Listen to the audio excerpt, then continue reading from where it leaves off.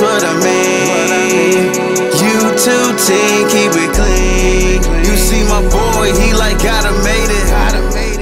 You ever have that friend where you love being around them, you enjoy their company, y'all have a good time together, but at the same time, that friend, you still question a lot of the things that they do? Well, PFF for me is that friend.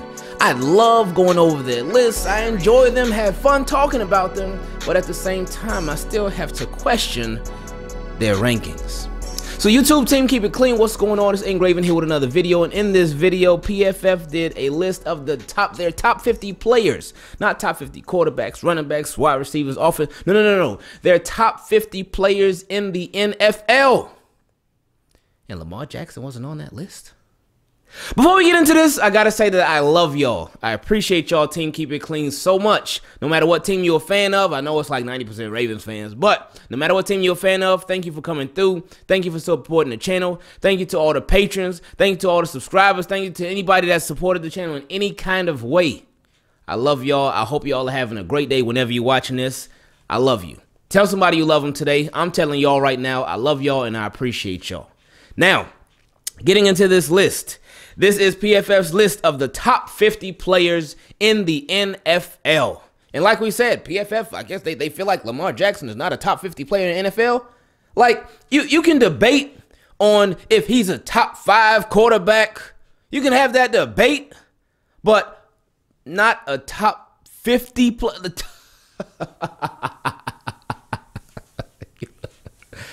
Not a top 50 player in the... What? Let's get into this list. Anyway, number one, and you know what? First, before we get into this list, let's see how they break it down. One of the benefits of watching and grading every player on every play of the NFL season is the unrivaled ability to compare players with the help of the largest football database on the planet.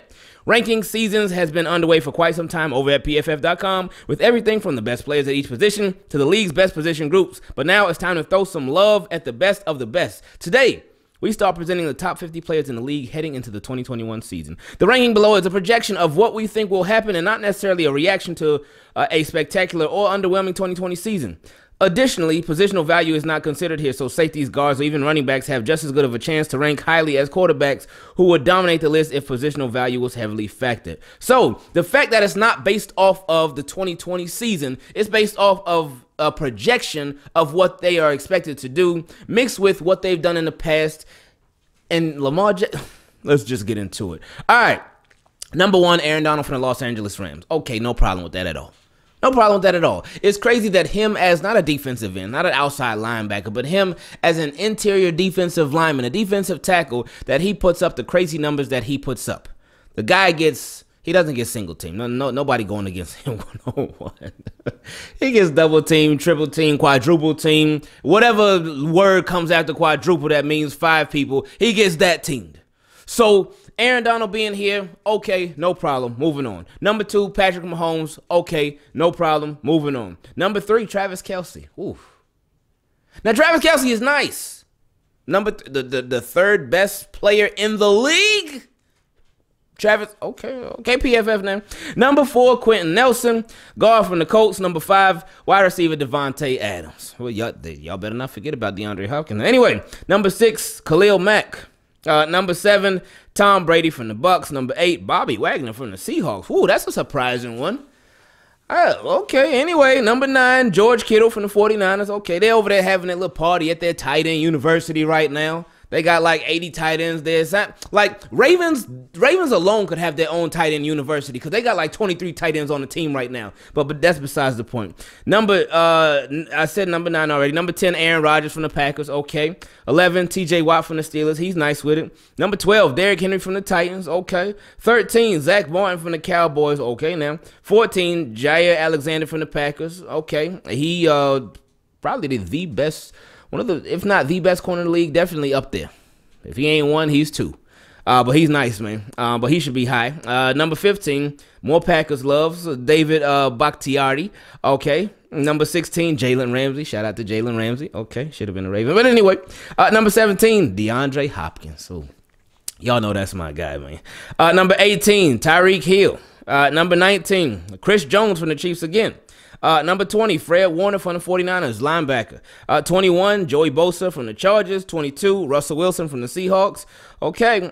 23, Justin Simmons from the Broncos. 24, Trent Williams from the 49ers. 25, edge Myles Garrett from the Browns. Okay, we know about him personally. 26, Dalvin Cook, running back from the Vikings. 27, Nick Bosa from the 49ers. 28, Ryan Ramczyk from the Saints. Why did I almost say 49ers again? 29, hey, we got one, y'all. Marlon Humphrey from the Ravens. All right, so I'm cool with that one. Marlon Humphrey made the list. All right, okay. Go ahead, Hump. Do your thing. Hump is a cornerback, and hopefully this year he'll get to play his actual position as outside corner. Hopefully he doesn't have to go into the slot, because that will mean Tay-Tay stayed healthy. But, okay, Marlon Humphrey. And let's just read about Marlon Humphrey. Let's see why they put him at 29. Humphrey doesn't get the recognition he deserves because of his role within the Baltimore defense and the things they asked him to do precisely because he is their best coverage player. Over the past 2 seasons, only Xavier Howard has a higher PFF coverage grade when in single coverage. Humphrey has achieved that despite lining up in the slot on 58.8% of his snaps in that time, a position that often leads to far more coverage losses. Because, you know, when you cover the outside receiver, it's you and the sideline. No matter which outside receiver you cover, no matter which side of the field you on, it's you and the sideline. You got help. But when you move to the into the inside receiver to play that slot corner, ooh, that's even tougher, man. But Marlon Humphrey, he's asked to do that. But anyway, moving on. Number 30, Christian McCaffrey from the Panthers, run CMC. 31, Cam Hayward from the Steelers. 32, Harrison Smith from the Vikings. 33, Eric Kendrick from the Vikings. 34, Allen Robinson from the Bears. 35, Julio Jones now on the Titans. 36, Bryce Callahan on the Broncos. I gotta say, I'm not familiar with Bryce Callahan at all. There's no disrespect to him. That's just me being naive. Oh, he's a slot cornerback. Okay. Number 37, Nick Chubb from the Browns. 38, A.J. Brown from the Titans. 39, Alvin Kamara from the Saints. Okay. 40, Josh Allen from the Bills. Okay, now. 41, John Johnson from the Browns, formerly of the Rams. Okay. 42, Grady Jarrett from the Falcons. 43, Teron Armstead from the Saints. 44, Michael Thomas from the Saints. 45, Stephon Diggs from the Bills. 46, Ronnie Stanley from the Ravens. Ronnie made it. He made it.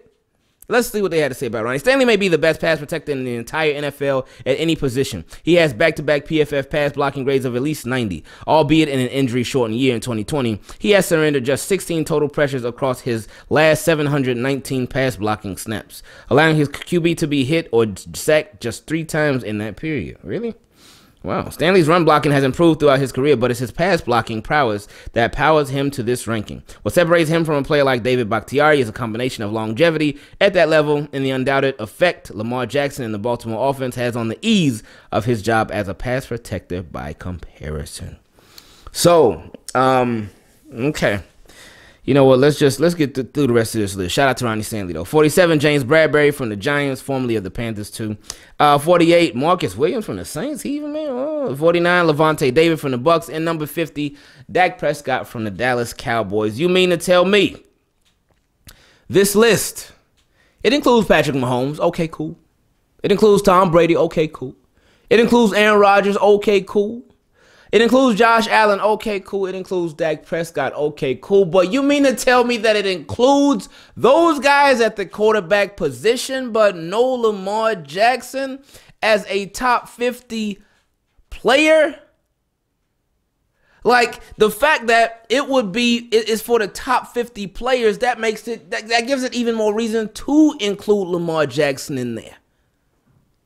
Because, I mean, if it was obviously the top 50 quarterback, because it's 32 teams, so he would definitely be in there. But even in the top 10, he would be in there. But when you change it to top 50 players, when you talk about Lamar Jackson as just a player, and not even just a quarterback, but a player, his impact is that much deeper, it's that much stronger, it's that much more, it carries that much more weight.